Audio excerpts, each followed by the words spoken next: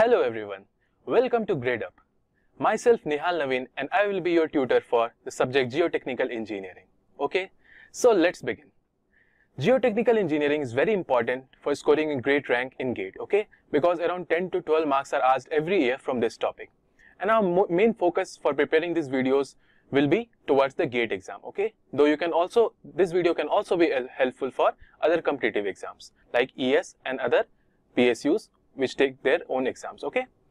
So GATE, as you know, it is conducted by IITs, so you just know the level of preparation that you have to do, okay, and the questions are very standard as they are created by the professors of IITs themselves, okay. So you have to just focus on the concepts first. So let's begin. Introduction to Soil Mechanics and Foundation Engineering.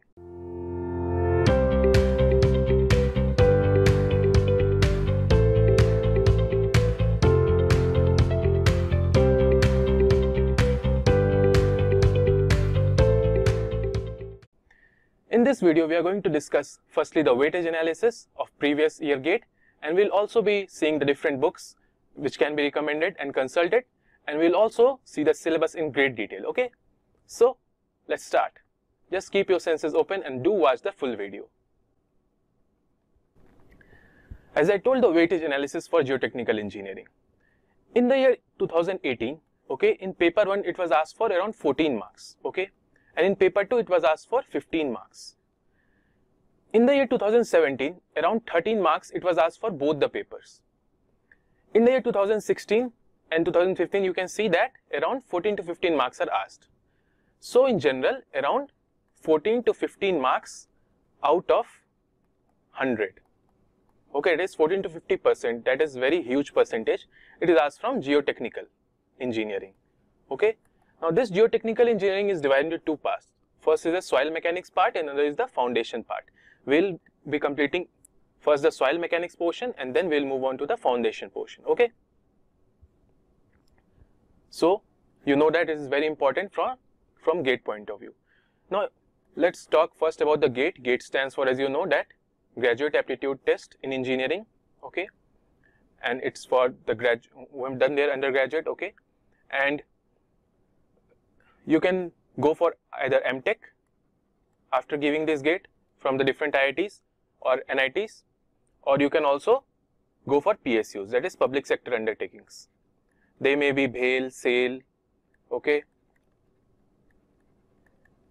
or in civil generally they have like NHAI and you have IOCL, okay, HPCL, NBCC.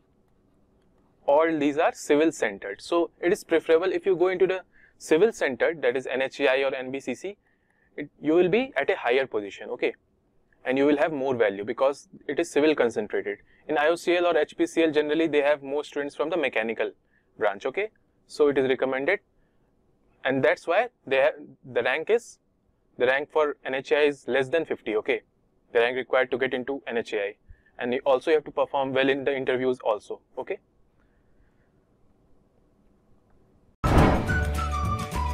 Subscribe to our channel and press the bell icon to never miss any update from Gradeup. So just look at some of the best books which can be consulted. The first is by Gopal Ranjan and ASR Rao, okay. The title is Basic and Applied Soil Mechanics, okay, Basic and Applied Soil Mechanics. And if you want to go into the basic theory from the beginning, you can consult this book, okay. And for GATE, I recommend that you don't study everything, okay. You don't need to study everything, just you have to focus on the main concepts and you have to first analyze the previous year papers, how the pattern is, okay. The pattern is very important for before starting your preparation, okay. So just go through the previous year question papers and you will come to know which topic is more important, and once you see this video you will surely know that which is important, what to learn and what to leave. And the problems which you are facing, like you're not able to understand a particular concept, okay, then you can recommend these books, okay. So for better clarity, this will give you better clarity, and also has some question bank at the end so that it may be useful. Directly questions are asked from ES and GATE, okay, so you can highlight on this. The second book is by Dr. K.R. Arora, okay. This is also good for theoretical and conceptual clarity, and it also has question after every subject, okay, for the particular subject. So you can go through this, and it has both the foundation and the soil mechanics part. And if you want to go into detailed analysis, you can go for V.N.S. Murthy, okay. The title is Textbook of Soil Mechanics and Foundation Engineering by V.N.S. Murthy. And it also has many practical applications and example given in great detail. So if you want to go for detailed analysis, then you can recommend this book, or you can consult this book, okay. Now coming to what we are going to start with, what is soil, okay. The whole geotechnical engineering is basically concentrated on what is soil. It is actually the study of soil. So soil is an unconsolidated material, okay. It results from disintegration due to either weathering agents like wind, water, rain, etc. So it is an unconsolidated material resulting from disintegration of rocks, and the factors may be like wind, water, as I told. Now what is soil mechanics? Soil mechanics is actually the application of mechanics and hydraulics in soil, okay. It is that branch of civil engineering that is concerned with the application of principles of mechanics, okay, that is physics basically, and hydraulics to engineering problems related to soil, okay. For example, before construction, you have to first analyze the soil. Before construction of any building or any dam, we have to go for the soil analysis, that if it will be able to bear the strength of, bear the weight, bear the load of the construction, okay. So that is very important from the geotechnical point of view. Now coming to the types of weathering. Weathering may be either due to physical weathering or chemical weathering. In physical weathering, as the name suggests, it is due to physical reasons like running water, heavy wind, temperature changes, rainfall, okay. The man has no influence on this, okay. And the second is by chemical weathering, that is due to change in the mineral composition of rocks and minerals, okay. So due to oxidation, it may be due to oxidation, hydration, leaching, carbonation, etc. okay. This may lead to change in mineral composition. You have to keep in mind. Now on the basis of transporting agencies also, soils may be classified. That may be alluvial soil. Alluvial soil, they are carried by, deposited by rivers, okay. This generally you can find in the northeastern part of the country, alluvial soil, because you have great number of rivers, so naturally the deposit is more by the rivers, so alluvial soil is formed, and it is very fertile from the fertility point of view, okay, good for crops. Second is the lacustrine soil. The word lacustrine itself means lakes, okay, relating to lakes. So these are deposited by lakes.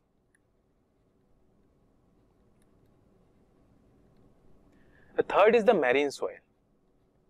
Now deposited by seawater, as we know that the water of seawater is marine.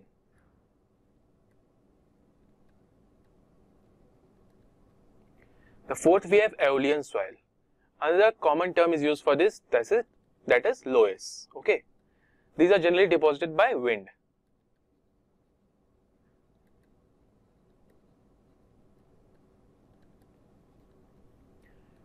And the fifth is glacial soil. As you can see, the name itself, it is deposited by glaciers.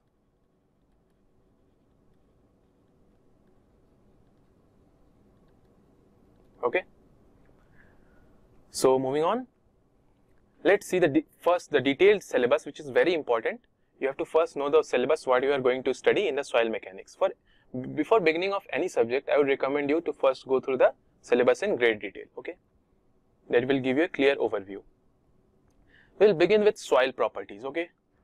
Here we'll be studying about different properties of soil and like the index properties, and we'll also be focusing on the different ratios, porosity and void ratio, water content of the soil, okay.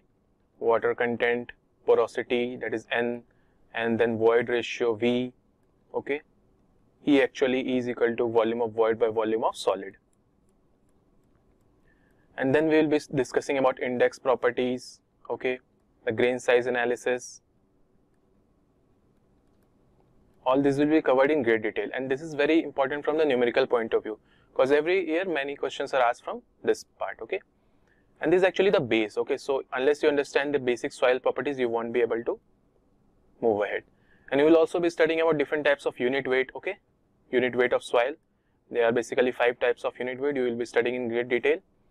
And then you will also be studying about specific gravity, that is G of soil, and different relations, density index, and so on, okay. The next chapter will be classification of soil. Classifications of soil will basically will focus on the Indian standard method, okay, IS method of soil classification. And here we will be studying about the liquid limit, the plastic limit, okay, and how to classify soil between coarse grained soil and fine grained soil on the basis of their size, okay. We will be studying about sedimentation analysis for fine grained soil and particle size analysis or grain size analysis on coarse grained soil, okay. And then we will classify the soil accordingly, like if it is a gravel, sand, silt, or clay, or gravelly or silty sand, silty gravel, or there are different terms, okay. You will be studying in detail about each and every term. Our third topic will be, this will be a small chapter, that is soil structure. Here we will be studying about the soil, basic soil structure and soil clay mineralogy, actually about different types of minerals which are present in soil. Clay mineralogy, okay. We will be studying about kaolinite, illite, montmorillonite, the black cotton soil, okay, and why it has the expansive character, and these are very important, the theoretical part, okay.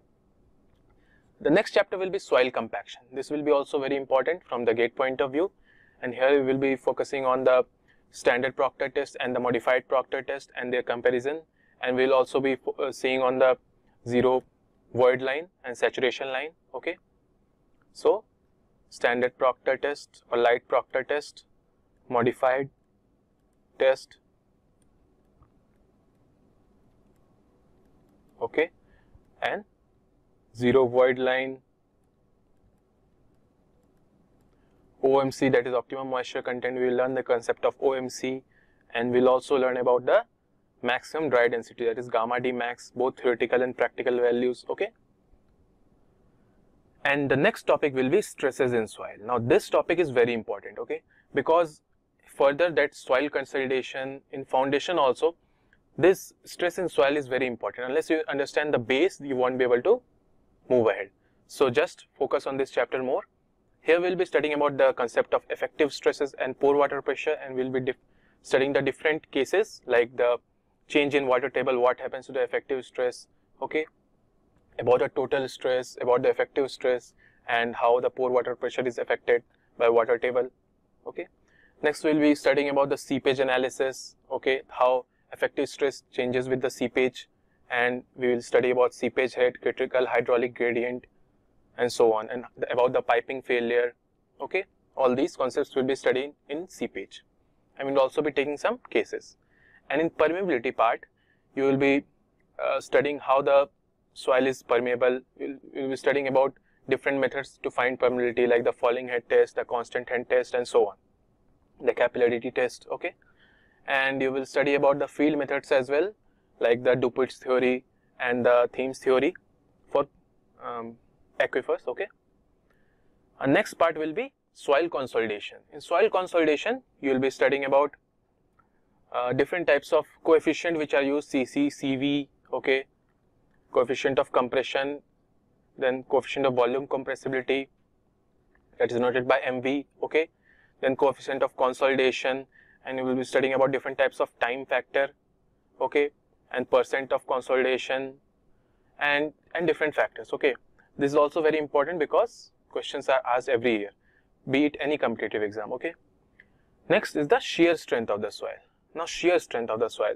Here we will be studying about different types of tests. We will be studying first on the from the strength of materials point of view, like about the principal stresses, and then we will be focusing on different types of shear strength tests like the direct shear test or the triaxial test and the unconfined test, okay. We will be studying in detail the vane shear test, which is the field method. So this is also important. Now coming to the foundation engineering part, okay. The first thing that we'll study here is the stress distribution. Stress distribution we will study about Bosnius equation, okay, and then we'll study about Westergaard equation, and we'll study the different cases of this and how they are comparable. Some objective questions are asked from this, though it is not that much important from GATE, from GATE point of view. The second will be the earth pressure. Here we'll be studying about active earth pressure, passive earth pressure, and earth pressure at rest. And we'll also be studying the concept of both Coulomb and Rankine, okay. And we'll be studying in detail about the retaining walls and the sheet piled walls, okay. Next we'll be covering the slope stability. Here we'll be studying about the finite, infinite slopes, okay. Finite slopes, infinite slopes, stability number, this is also very important. Okay, and we'll see some methods to find the slope and slope stability, and we'll also calculate the factor of safety for some of these cases, if the soil is stable or not, okay. And the most important chapter for foundation engineering will be shallow foundation, okay, shallow foundation and deep foundation. Every year you can expect around 2 to 3 questions from these both parts, shallow foundation and deep foundation. In shallow foundation we'll be studying about the bearing capacity, bearing pressure, and we'll also be focusing on different types of modes of failures, okay, the general shear failure, the punching shear failure, local shear failure, and so on. And we'll also be finding some of the methods to determine the bearing capacity. We'll be studying about the Terzaghi methods, okay, and the factors which affect the ultimate bearing capacity, the cone penetration method, and how the water table affects the bearing capacity. All these will be covered in great detail. And we'll also study about some of the settlement that is taking place in clay due to presence of foundation, or due to settlement in sand due to foundation. So you will also be studying about the settlement criteria. The next will be for deep foundation. Deep foundation you will mainly consist of wells and piles, okay. Here we will be focusing on piles mainly. You will be studying about the end bearing piles, the skin friction piles, and under reamed piles. You will be studying their concept, how they affect the soil and the structure. And you will also be studying about the group of piles and how they act combinedly, okay, and how they are more effective, okay. This will be for deep foundation. And finally the last chapter will be on soil exploration. You will be studying about the different types of samplers which are used, okay, in soil exploration part, and there will be different methods of exploration also, and you will study about different types of ratios like area ratio, inside clearance ratio, outside clearance ratio, okay. Sometimes even in this year it was asked from one of the ratios in the GATE, okay. It is an objective question, so just you have to remember the formulas. So we come to the end of this syllabus. Though it is a huge syllabus, you have to keep patience and just keep faith in yourself, and it is actually a very easy subject. There is more concepts, okay. So just focus on the videos and you will the path will be really easier for you, I guarantee you that. So we come to the end of this video. Hope you enjoyed it. In the upcoming video we will be starting with the first chapter, that will be the properties of soil, okay. As I've already told, we will discuss about the different types of ratios like void ratio, porosity, water content, unit weight, specific gravity, and all in detail. And we'll also concentrate on some numericals from previous year GATE and IES and other competitive exams as well, okay. And our main focus here is not to teach you everything, okay. Here we have to just make you ready for giving your GATE exams and securing a very good rank in GATE, okay. So we'll try to extract the maximum from minimum time that we are giving, okay. So just do watch all the videos, and you can also practice free quizzes at Gradeup and always be a grade higher, okay. And you can clear all your doubts. You can also download this app from Google Play and it is available. So all the best and hope to see you in the next video. Thank you.